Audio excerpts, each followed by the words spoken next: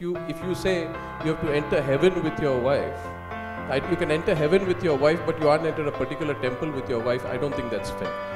No. I take the next question. No, you can't have the last word on that. Sadhguru. You can't have the I last won't have word the on last that. word. I'll give the question then. One observation, Sadhguru, which is and a comment. Probably you haven't seen Oh My God. You need to have a look at that, because to get all the spiritual gurus in India under one platform never happens. It only happens when you scare.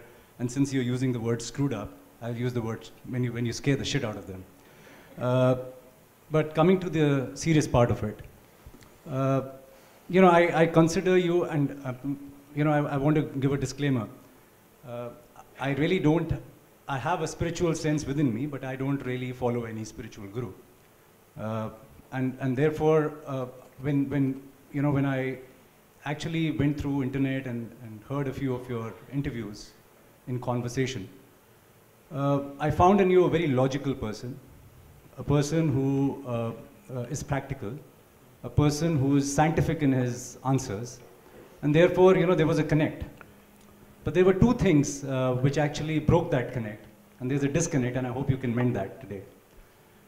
Which is when you talked about, and maybe I got it wrong, so therefore, if you could just kindly explain what you meant by that. That certain women don't need to enter certain temples, or maybe women in certain temples need to stay out. So that's one. And the other is the recent one, where in Jallikattu, you talked about fundamental rights of animals and birds and everything.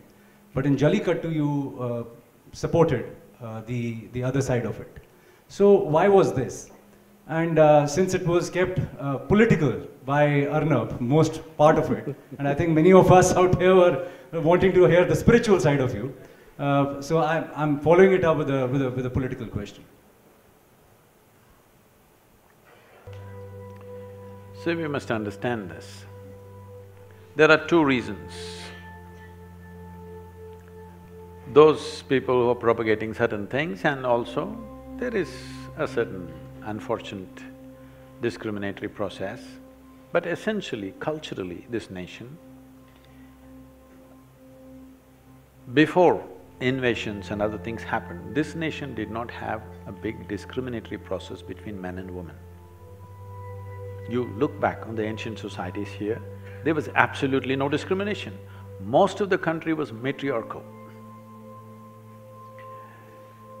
They obviously, because this is… you must understand, many things today are common between men and women, not because of liberalism, simply because of technology.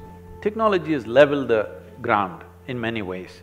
Your muscle doesn't mean as much as it meant 1,000 years ago.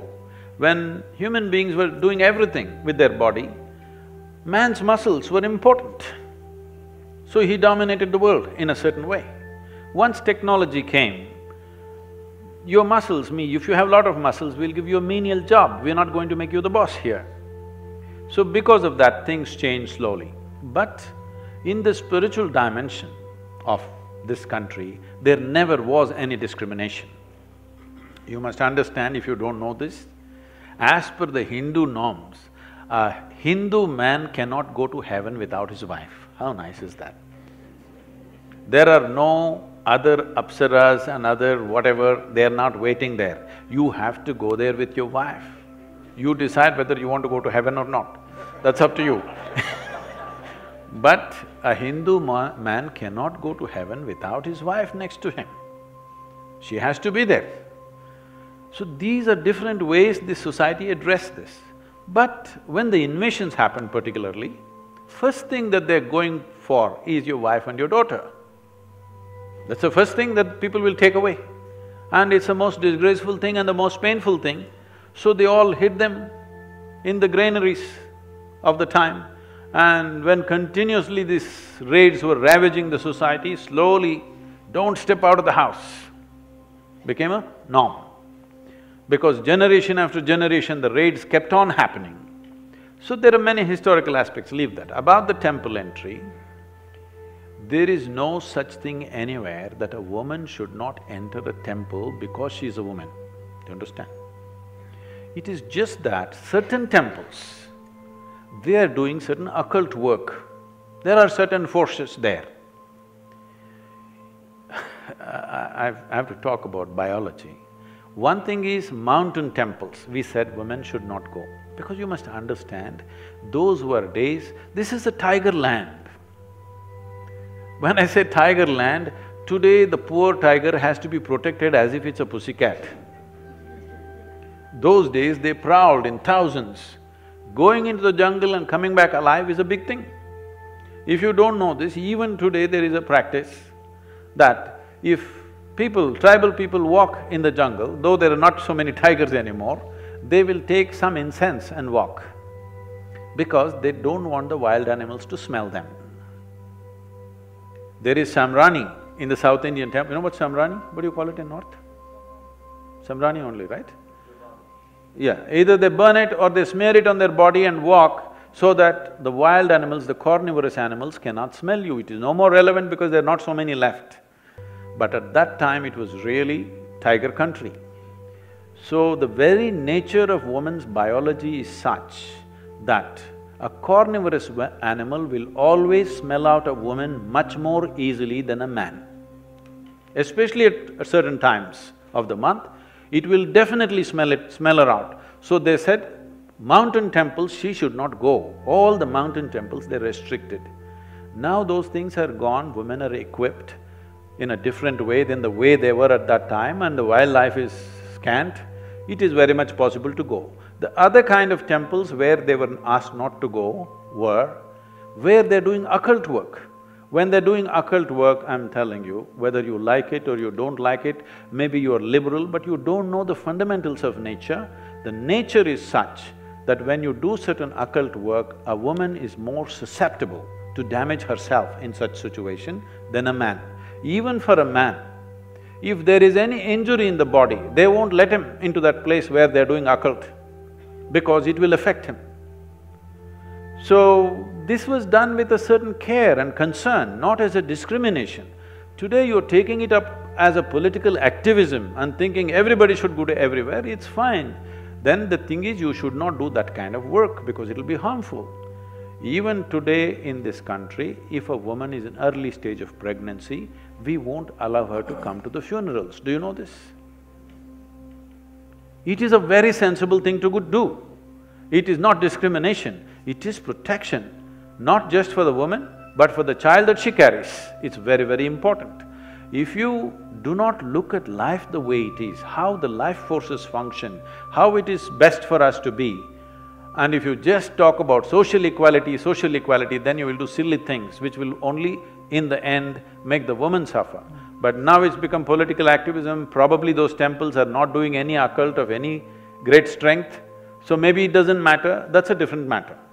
But if you're talking politics, if you're talking about equality, there are only two places where you should be even concerned whether somebody is a man or a woman. What is in somebody's pants is not your business. Only in bedrooms and bathrooms you must be concerned about these things.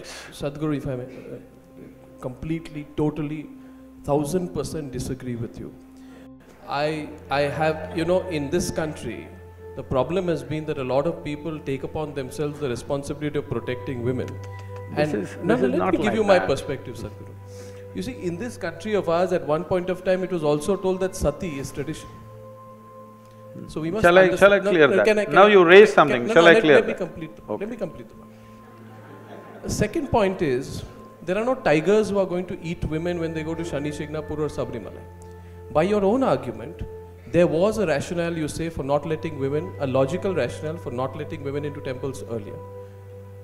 That rationale doesn't exist today. It doesn't, that's what I'm saying. So then change the rules, which have been created. I'm saying just that, where it comes from and where when situations change, we have to change the norms accordingly, that's what I'm saying. And anyway… No, Sadhguru, see, look at how unfair this is. In this country, there are women who can be divorced on WhatsApp, with triple talaq, on WhatsApp. That's another matter. No, it's the same matter. In this country, you must understand the sensibilities of people today. They are going to question what is injustice. Definitely. A woman is being kept out of a temple because she is told that she is impure. By the definition of what is pure and impure, if it doesn't apply No. in today's context, then we need to give voice to that. All I'm saying to you, Sadhguru, is another point of polite disagreement with you, and we will never agree on this point. We'll come to the agreement, disagreement. Is that things have changed? I know this personally, Sadhguru. I have some understanding of the pulse of this country. We did a campaign called the Right to Pray. I wish, Sadhguru, you were there with me when phone lines were opened, when people, men, women, children from all over the country called up and said, what happens in Shani Shignapur, Haji Ali or Sabrimalai is unfair. That is a perspective which must be understood. That's all I'm saying. Please, if you… But we'd the go thing into is, I another know you are in a certain profession where you only ask questions, but you must listen to what I'm saying. No, Sadhguru, let me tell you one thing. Let me finish. You asked a question, right? No, Sadhguru, let me tell you one thing. Please understand that the logic is also understood by people, and the right to question what is wrong is essential to my profession. Yes. The day I stop questioning what is I'm wrong… not questioning that. Then I will not be true to my I'm profession. not questioning that. But I'm telling you, please, because what is simple, basic logic and in how many ways life happens are two different things. Whatever we did to protect from wildlife and stuff is not relevant anymore because women are not in the same condition, they're equipped in many different ways. Going up to hill temples would be very much possible, that's not an issue at all. But where there is genuine occult, I would still not send my daughter there or anybody that I know, because this, even for a man, if he's in a certain condition, it'll affect him if he's not of a certain nature. But woman is much more susceptible to this. Is such a thing happening in a temple or not is a questionable thing. But this is not about protecting a woman from somebody, because this is the nature of our biology, we cannot ignore it, all right? Now, talking about sati, nobody can endorse such a thing. Talking about 3 words will dismantle your marriage because 3 words may happen in moments of anger and disagreement and something and it's over, this is another thing altogether. Sati as a thing came up again only when men were killed in battle.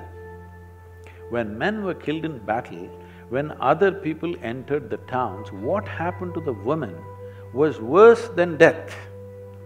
Because of that, they got into this mode, when my husband who is a soldier dies, I kill myself because what happens after that is worse than death. So that came from that and somebody exploited and stretched it, well, we stopped that reasonably, I think almost totally stopped that, that's a different thing. If you think I'm speaking for not equality of women, I don't want to say anything, I don't want to defend that, because my life is not about looking at someone as man and woman. As I said, only in a certain context of our life, we have to recognize the gender of a person.